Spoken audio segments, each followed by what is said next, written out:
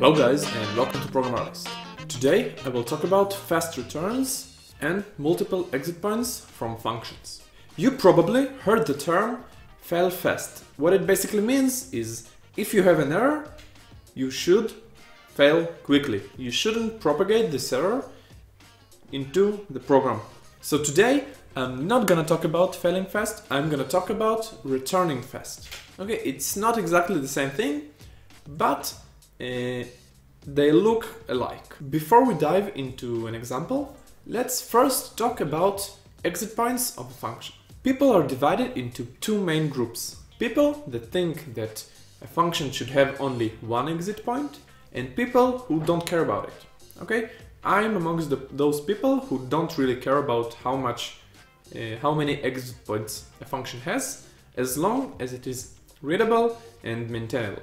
Okay, so you can argue in both directions. Today I'm gonna argue to the direction that you shouldn't really care about how many exit points a function should have. I will show you two examples. One is an example that I explicitly wrote for this episode, and another example is an example that of a code that I found online, and I'm gonna show it to you with one exit point of a function and with multiple exit points of a function. Okay, and you'll be the judge which to you looks simpler.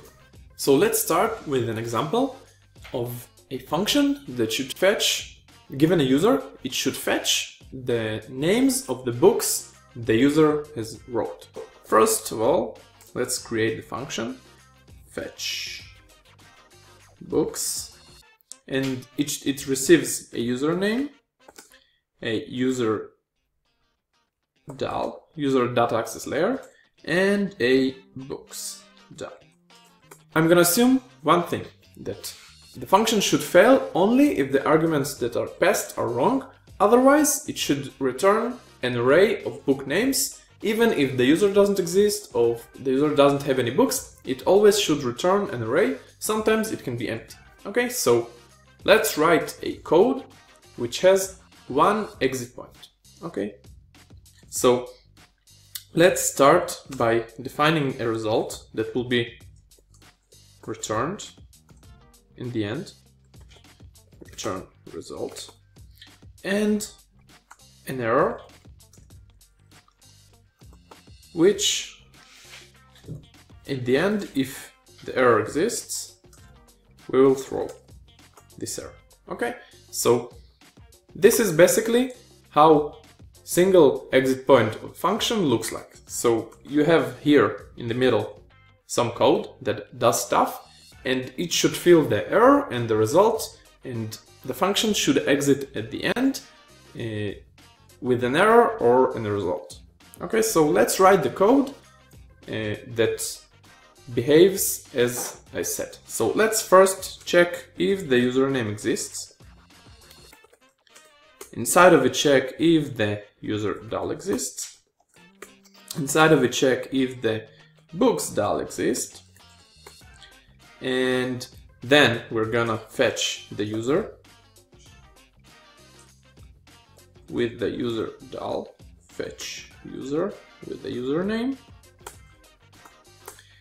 And then if the user is returned, I'm gonna fetch the books, which will be books DAL. I'm gonna fetch books by the user ID. And if the books exist, then the result will be books.map each book to the book.name, and otherwise the result will be an empty array. Okay, so the result shouldn't be a const, it should be a let's, and same for there. It yells at me on the books because I wrote it with wrong type of error. Okay, so this will be okay now. But for now, we only handled the good path. Now we should handle the bad paths. So what bad paths do we have? We have a path for the username not existing, which should be here. Error should be the username you should pass the username. Okay, and if the dal doesn't exist, we should handle it as well. Error equal you should pass the user dal. And you can already see it becomes very ugly. So same for the book dal. The error should be you should pass the book dal, books dal. And now we're getting away from the errors. If the user doesn't exist, as I told you, it is okay. We should return an empty array. And if the books do not exist, we should return also an empty array. So this is the code. You can't really see it. Let's make it smaller. Okay, I hope you see it. But you see definitely a pyramid. Okay, a pyramid of indentations. And it is quite confusing when you see it for the first time. It will take you a lot of time to read it and understand what happens in each and every scenario. When we have good scenario, when we have partial good scenario, okay, for example, if the arguments are good, but some of the data is missing, you will probably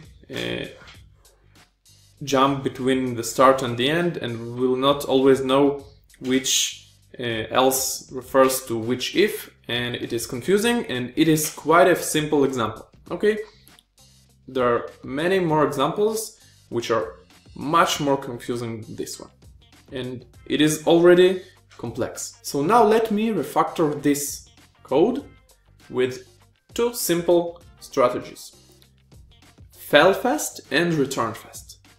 And let's see how the code looks. So let me just make it bigger again. Okay, so now I will not need this code and this code because I will return fast and fail fast. So if the username doesn't exist, what I will do, I will throw the error. Okay, I will fail fast. And now I don't need this else. And the same thing, I will check if the dal doesn't exist.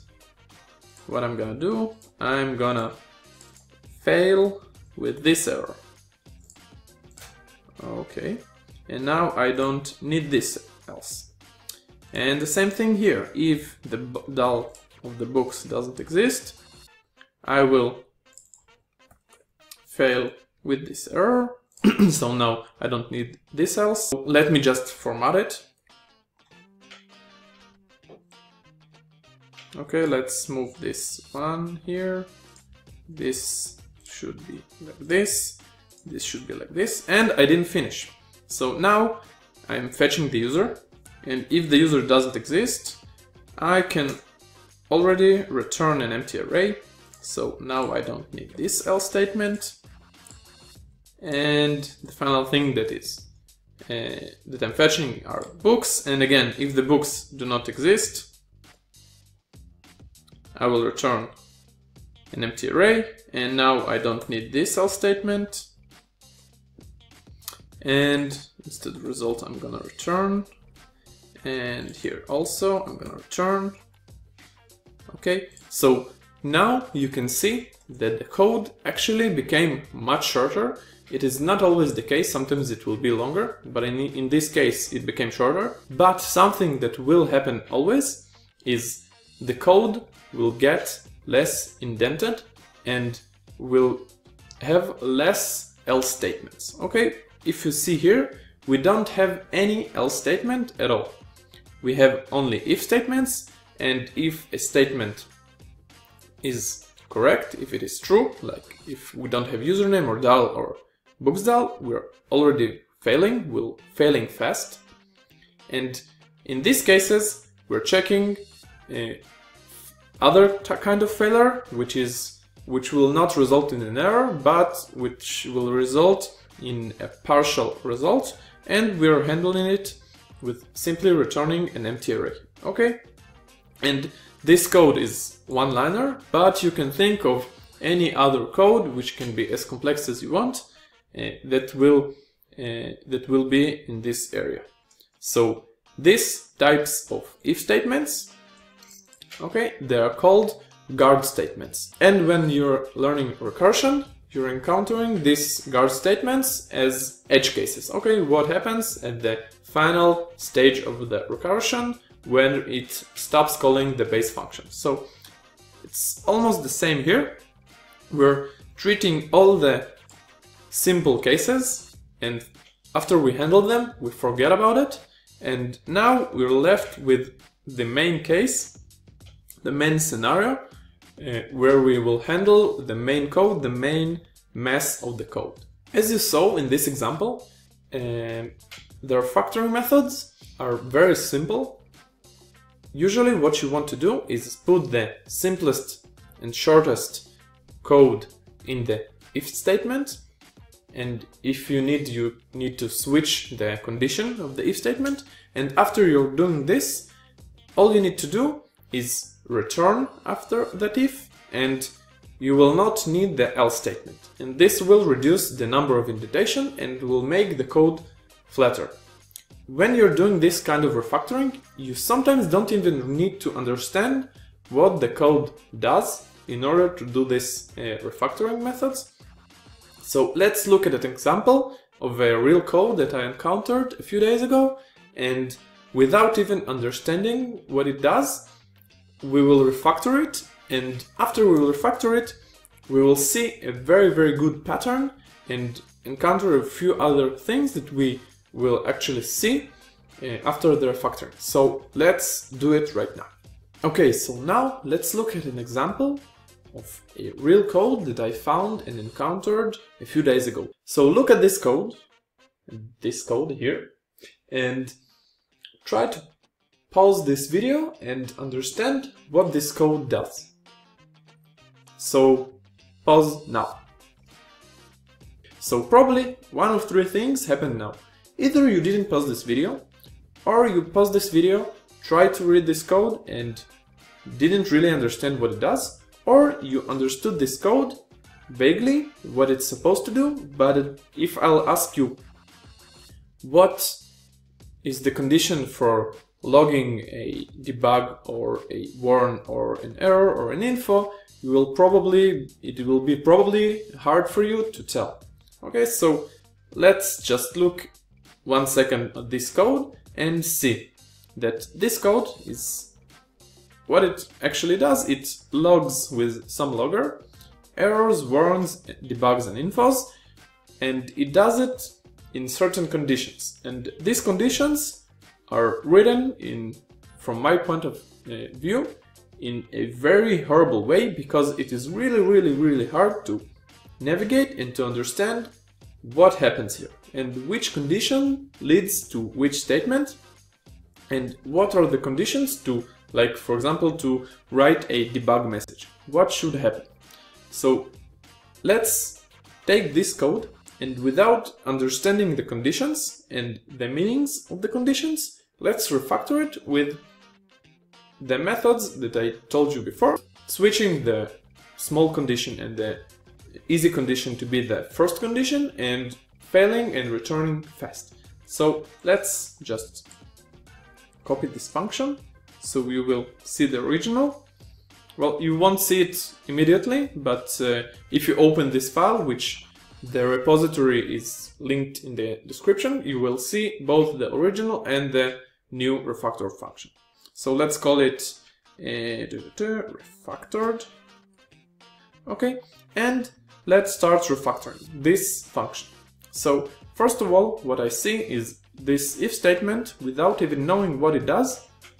It is for the whole function, meaning that if I switch the condition to be the negative condition of the same condition, I can remove one indentation of the function. So this is what I'm gonna do.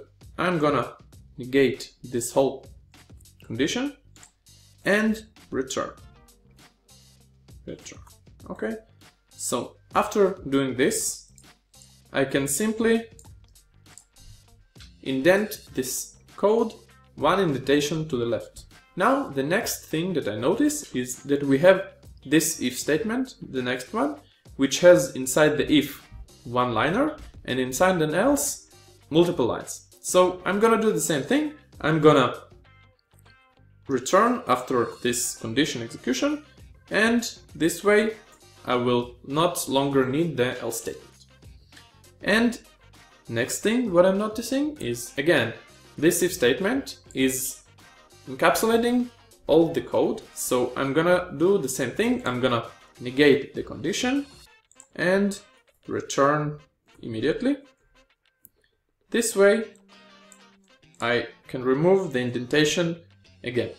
And same here, I can return after this statement immediately, so I don't need this else statement. I can return here, so now I don't need this statement, and that's it. Okay, so now we don't have any indentations. Let me just make it closer to each other, all the if statements. So now we have a single flow of all the functions without any indentation. Our code became much more flat, okay? And it already helps. How does it help?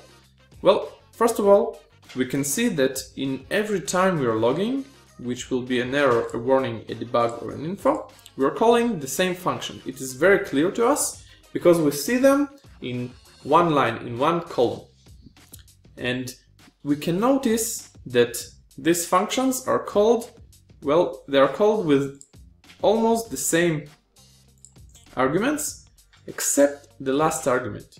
Here and here is the argument is the same, but here and here the argument is different. It is true and false. But we can notice that actually it is the same argument, because here true, the argument is true when the bug is enabled, because this is the condition, and here it is false also when the bug enabled is false, because if it were true we would enter this statement and return. So we can switch this true and this false by the same condition. And now we can see, well, you probably don't see because of my head, but now you can see, well, maybe now you can see that the build SQL timing dump is actually the same function. So now what we can do, we can extract it. We can extract this function to be, and because we're logging, which we will call it a message. Okay, and after we extract it, our code will look like this.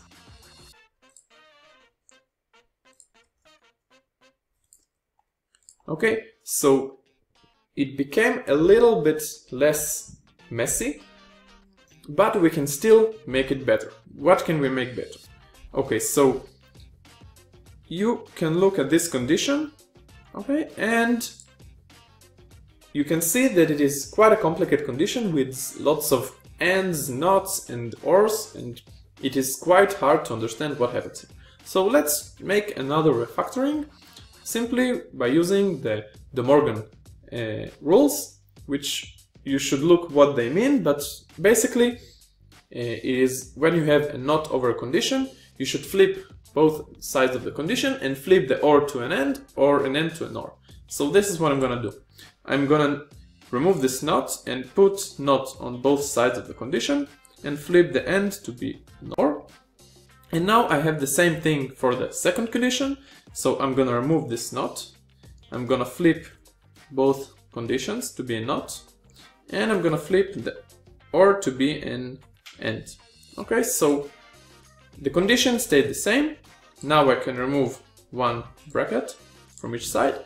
And now what I see is I have an or condition. Okay, I can leave it as is, like this, but I can split it into two different ifs. And this is what I'm gonna do. I'm gonna take this condition and return after it. And I will take this condition and also return after it. Either way, the logic stayed the same. So now let's look at the resulted function and what we have here. And let's look at the flow of the logic. So if we don't have error enabled, we are returning. It is very simple line that tells us that we will only log if the error is enabled. Okay?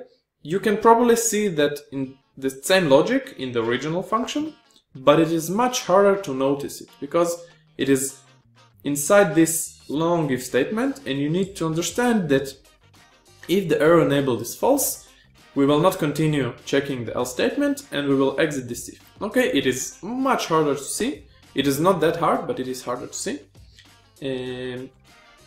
So now we see that we will not log when the error is not enabled, and we will not log at all if the filter is on. Okay, and if we should not log this SQL. Okay, so these are the main conditions where we will not log at all.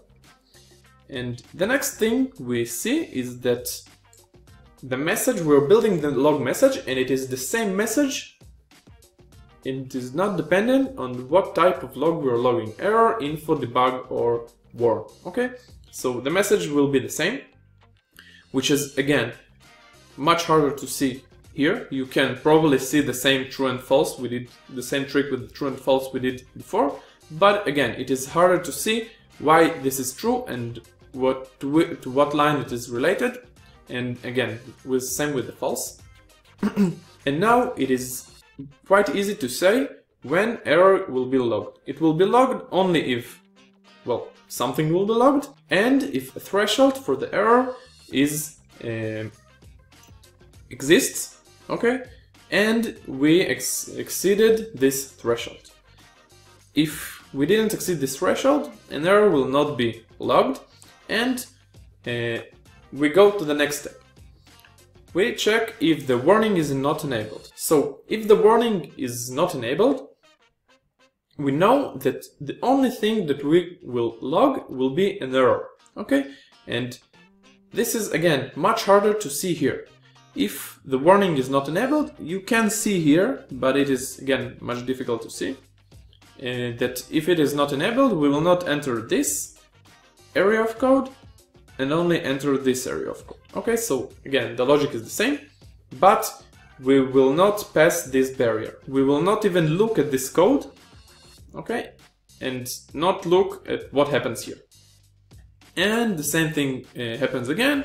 If the warning threshold was exceeded, we will log warning, and again, if the debug is enabled, we will debug. Otherwise, if info is enabled, we will log it as info. So when looking at this function, you can see that there are many if statements, and after passing each and every if statement, you're getting inside a more deep and complicated logic, but you can forget about the previous logic.